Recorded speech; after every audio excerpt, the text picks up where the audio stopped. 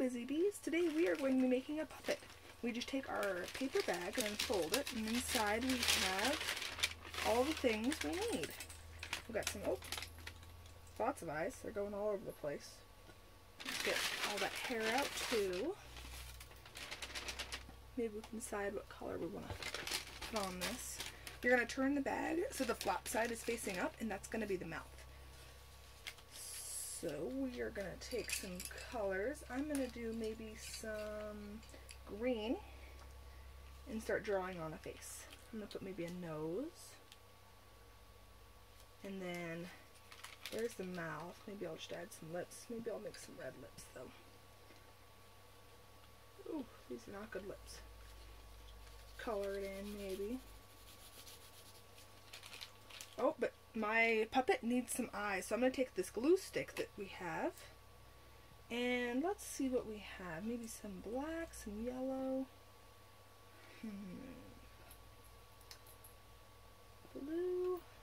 I think I'm going to go with a very big eye. I'm going to go with this black one, and then maybe a little one next. There's one eye, and then let's maybe go with pink. Two eyes. Oh, maybe. There we go. And next we have some of this yarn. We can use that for our hair. I'm gonna take some brown and some yellow and just glue it up here. Some more hair.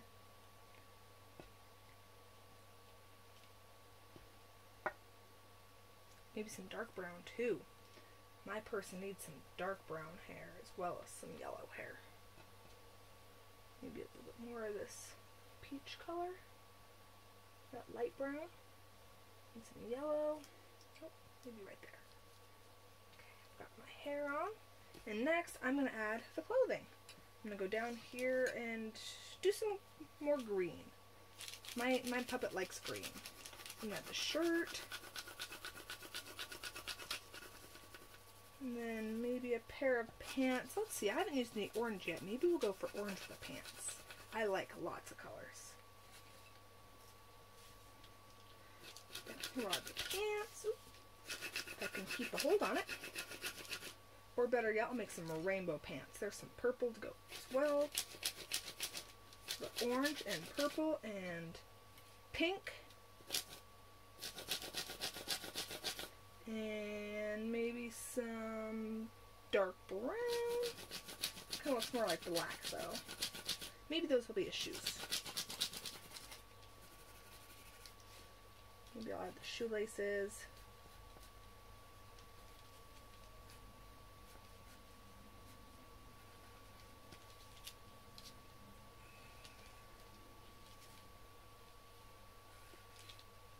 I think I'm going to make the orange part of the shirt too. And there you go. You have your puppet and go, hello, how are you today? Thank you for helping us follow along on this tutorial. See you next time.